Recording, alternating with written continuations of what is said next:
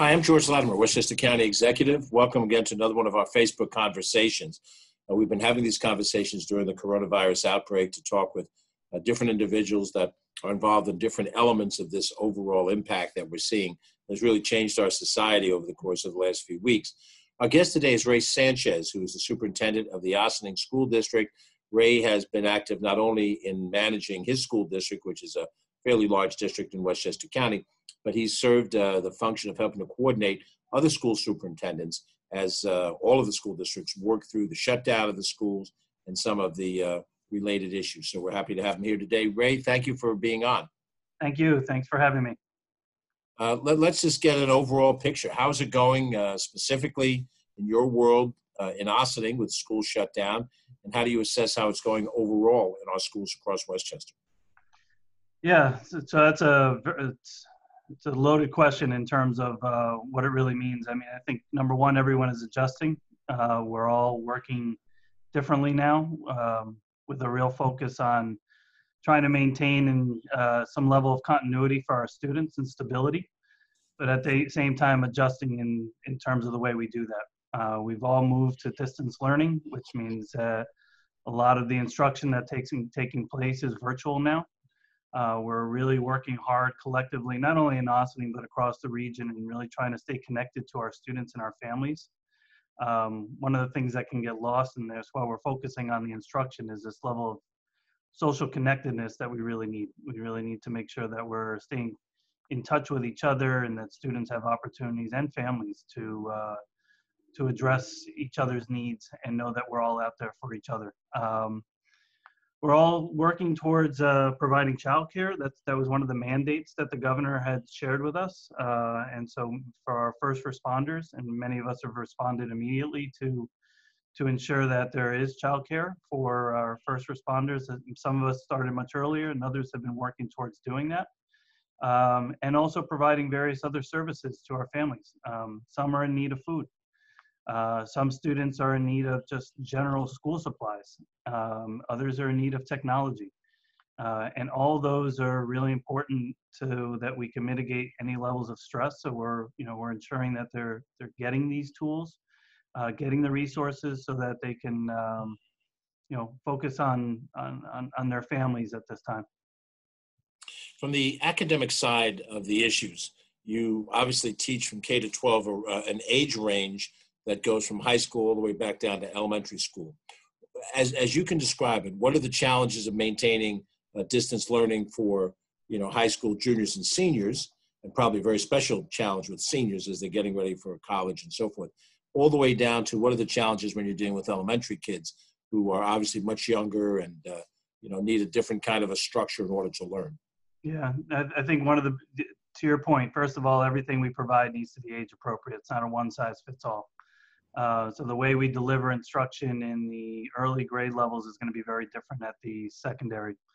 I think at the secondary level, what we can see is more independence. Our students can work on projects and various activities very differently than what is happening at the elementaries, where we find a lot of our families are serving as the teacher at the home in the homes, which is a layer and it's a challenge for our families as well. We're working towards providing more resources so our families can utilize various technology tools so that students can work independently at the elementary levels. Some of these self-paced activities that technology provides the opportunity to use. And then, going back again to the secondary level, it's, there's the overarching concern sometimes of what it means in terms of state mandates, and do we need to kind of hold true to Regents exams and what that'll look like. But all in all, we're trying to move towards more project-based and discussions, which can take place in a Google Classroom with our students. From the standpoint of interacting with your school district and the state education department, I know I haven't been a state legislator previously, that the education department has got an infinite number of rules and mandates, things that require you to structure everything you do around a directive from SED. How flexible have they been? We're in, as we're fond of saying, we're in an area of uncharted waters. Right. Are you getting the flexibility you need from those waivers and those other mandates that normally would be at your desk? Yeah, I think, in fairness to the to SED, they too are trying to adapt to all the changes that are happening right now. We've had numerous conversations with our commissioner and various state education department representatives to talk about what we need. So I could say, just generally speaking, that they've been very, very helpful. There's still a lot of things that are still in flux and we're not sure of, but I think we all realize that they're working hard to try to address our concerns, and as soon as they get those answers, they're providing it to us. Have they told you if you're going to lose your April vacation week yet? Yeah, that's already been shared. Many of us have already made that announcement, obviously with some level of concern from community members and from staff, but there's also an understanding that these are very different times. What's the reaction been like, Ray, as you deal with the parents and the families? Obviously, you have a very robust PTA organization, and you interact with all family members, regardless of whether they're active in that particular organization or not. Right. How are the parents reacting to the decisions and the change that has been thrust upon us all? I think, like everyone else, they're trying their best. But I can say, being a parent myself of two very young children, that it's also very stressful. And so, I've heard the challenges of having to work with their child one-on-one or in small groups if they have two children, to try to help them with the various assignments. That's a real challenge when they too might be working at the same time. If you're an educator and a teacher, you're teaching not only the students in your class, but you're also working to help support your own child's learning.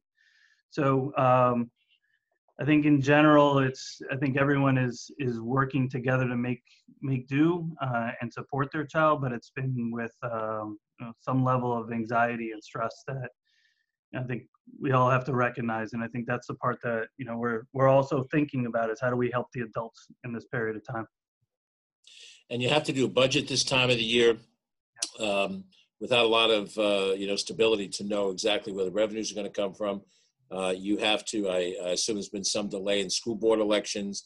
Where are we at in those structures as far as you're aware? Yeah, so we're, in the midst of, waiting to see what the numbers look like from the state education, or from the state when they finish their budget. We're going through various scenarios to try to understand, for what ifs, and talking to our community about the possibilities of the likelihood of reduced revenue, even at the county level, anticipating that sales revenue are going to be down. They've moved the budget vote to June 1st. So, whether that gives us more time to have an adopted budget, that's something that, I can say generally I'm hopeful for it, because it gives us more time to engage our community and talk to them about it. So, it's still a little bit of a wait and see, but, as soon as we have the revenue and the final decisions from the state, we're going to be responding, and we're going to continue the process. The other part of our budget that we're concerned about is just what impact is this going to have on children academically, social, emotionally? And do we need to be providing something different for them, as we think about 2021? I would assume the answer to that is yes, but what that is and what we put into our budget for the following year is something that we still need to discuss with our educators, our parents, and our entire community. Well, the decisions that are ahead, again, there's no roadmap. And so I gather that the school board members, the other administrators that you have, are all trying to figure out how best to navigate these waters. I'm not looking for a particular response on this one, but the county government has probably worked more closely with school districts in the last month than we have under most normal circumstances forever. We've been required by the state to work together on daycare to make sure that there was a food service situation, and we've had meetings and regular phone calls. How is that collaboration working? You've been around a while, so you've had a chance to draw some comparisons. Hopefully, would you say the county-school relationship is a good one? No, I think it's been exceptional, quite honestly. I think, both you, George, and the rest of your team have been really responsive.